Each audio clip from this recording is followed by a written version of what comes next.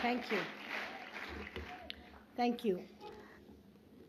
I think it's really an honor and privilege to be here, and also especially to see what you've achieved in such a short time, 1.5 years, as I learned from the organizers. And also, of course, to have this meeting to discuss about the challenges, which I think my previous speaker said very well, and also Mrs. Rajavi's own resolve when I heard her speaking, to the clarity of thinking and the thought. I mean, I have been with you for a few years, and also, of course, written about you, tweeted about you. This whole struggle, I have been writing articles. I informed my nation, very large country with 1.3 billion people. And also, of course, we are a democracy. We are a secular democracy going through turbulent times these days. But I totally feel very committed to your struggle, to your hard work, your resolve. And also, I'm very confident and I am very sure that you are going to get there. I know that time is coming, it's close. I know that you will be there.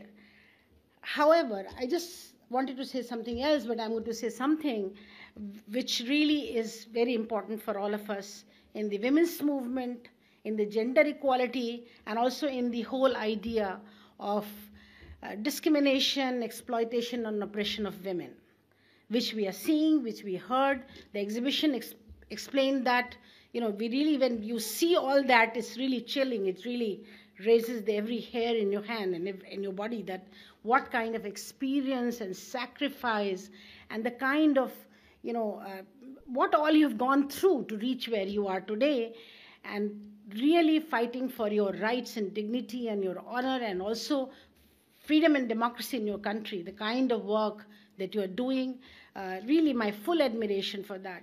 One thing I just want to draw your attention to, and that is that whenever we have seen these struggles, across the globe, I'm a political scientist by training, I've been professor at the university, and also have traveled very extensively to many, many countries in the context of women's rights issues. One thing which is very important to keep in mind, and that is, in struggle, women are in the line of fire, in the front line.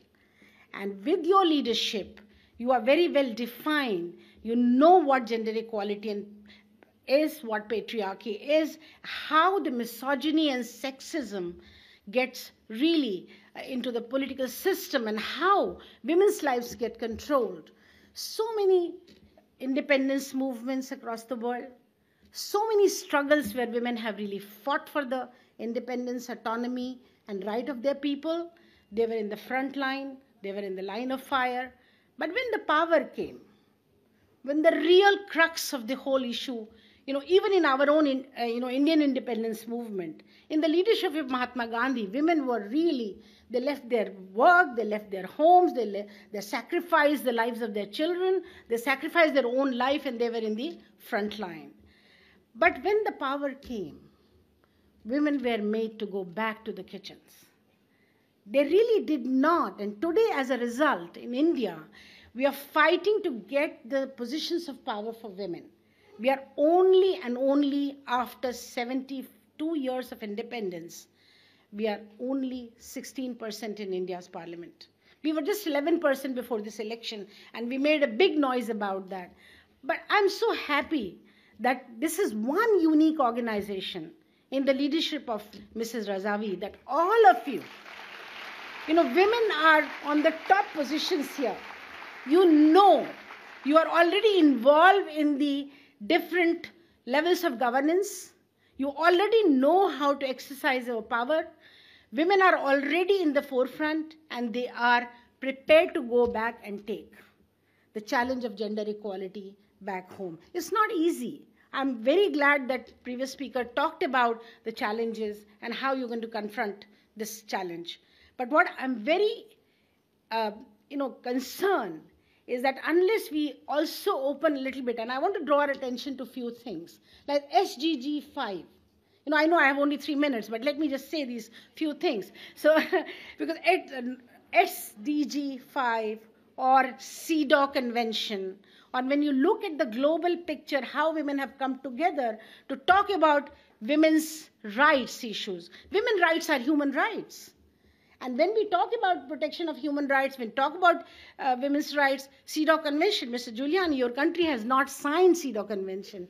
I think it's very important for women globally that we all must agree on some of these international conventions. And we all agree that certain things global women ask for, they demand, they have sacrificed, and they want to get it when the countries and the nations get into the power. So I'm very, very happy to see that your leadership, in her whole speech this morning, she really has underlined, has really explained in no uncertain terms that there is not going to be any compromise about gender equality, because you have led this movement and fighting for the free Iran, you're fighting for the democratic, secular Iran, and you're fighting for Iran, which is really going to be delivering to all its people the kind of life and happiness. And finally, of course, I would like to say that,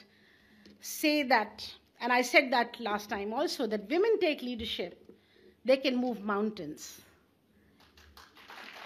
When women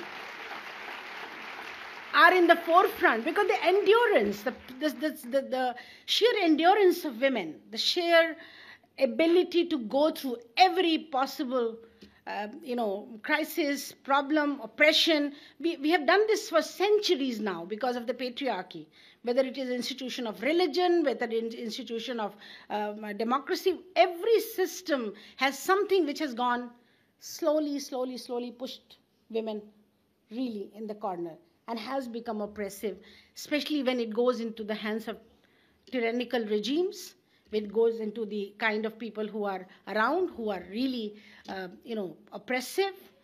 We need to understand that women, wherever they are, today are talking about democratic values.